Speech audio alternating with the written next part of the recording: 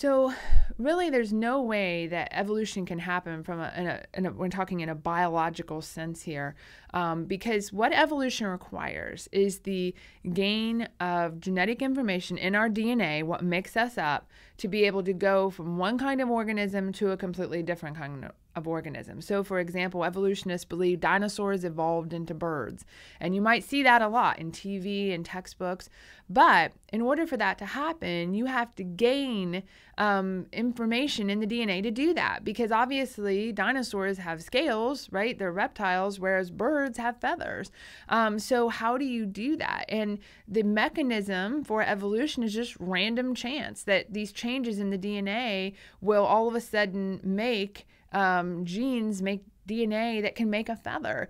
And we know just from observing, myself as a geneticist, that that's not what mutations do. They don't change the DNA in a positive way, making it better, adding things.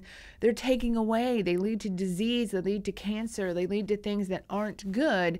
So the main problem for evolution isn't time. You can have all the time in the world, but you don't have a way to gain the information you need to go from one kind of organism to a completely different kind of organism.